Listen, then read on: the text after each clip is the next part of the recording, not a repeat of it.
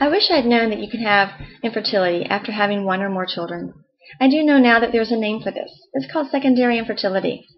When I was 32, my husband and I decided it was time to grow our family and have children.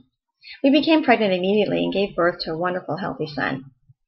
After a year, we got pregnant again, very quickly, and then unfortunately miscarried at 10 weeks. My OBGYN and a few family and friends that knew about the miscarriage assured us that it would be very likely for us to be pregnant again within a few months because we had become pregnant quickly twice already. Well, I was told this again at my 6-month follow-up and at my 1-year follow-up. And then at about 18 months after the miscarriage, I read an article in a magazine about secondary infertility. And I thought, oh my goodness, this is what I have. I took the article back to my OBGYN and we immediately started treatments.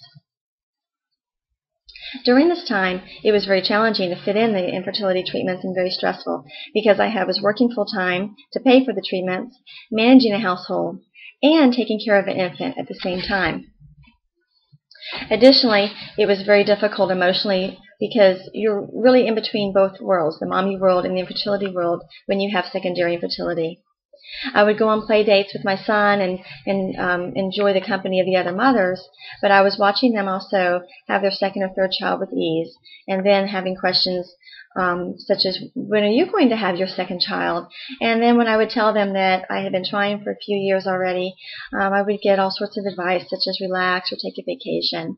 And so I didn't feel like there was a connection or I wasn't able to be around people that really truly understood. On the other hand, the infertility clinic that I attended did have a support group.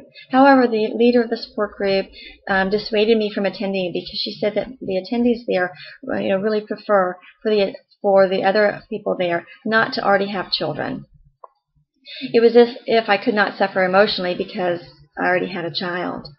So I had to seek emotional comfort in other ways, and I did that by speaking to a female priest at my church, going to a counselor, and then I actually also wrote a song called Invisible Loss and found some people to record it and posted it on YouTube.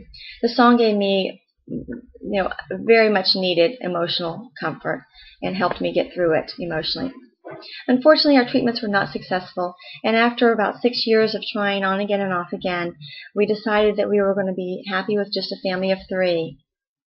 I wish I'd known about secondary infertility, though, because I would have sought treatment sooner.